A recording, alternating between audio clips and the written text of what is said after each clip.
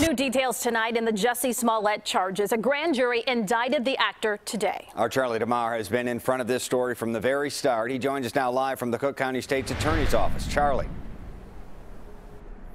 Dan Webb was tapped as special prosecutor back in August. Part of his job was to determine if new charges were warranted to bring against Jussie Smollett after State's Attorney Kim Foxx dropped the case altogether. Today, Dan Webb answered that question as 6 new charges are against the actor.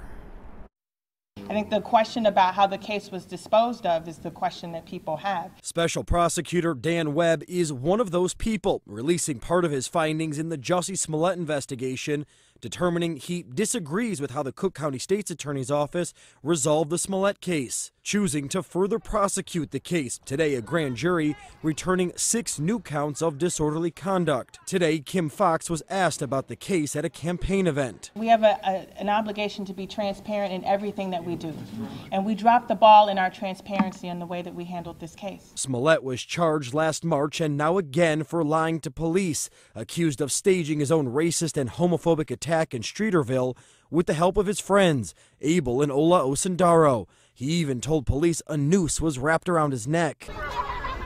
In a stunning move, 3 weeks later, Foxx dropped the charges, allowing Smollett to walk free, those 16 counts disappearing. I've been truthful and consistent on every single level since day one. I'm starting this thing fresh. Webb concluded at the time that the evidence against Mr. Smollett was strong, but Kim Foxx's office changed their view for no apparent reason. This case was treated like the other cases that have gone through our alternative prosecution model. Webb asked for examples of those similar cases. So did CBS 2. We couldn't find any. Neither could Webb. He writes the Cook County State's Attorney's Office was unable to provide this documentary evidence. We will not allow a special prosecutor to bring down a sister. Fox's supporters question Webb's timing just 35 days before primary election. It's strange, it's peculiar, and it's interesting that it's coming out at this particular moment.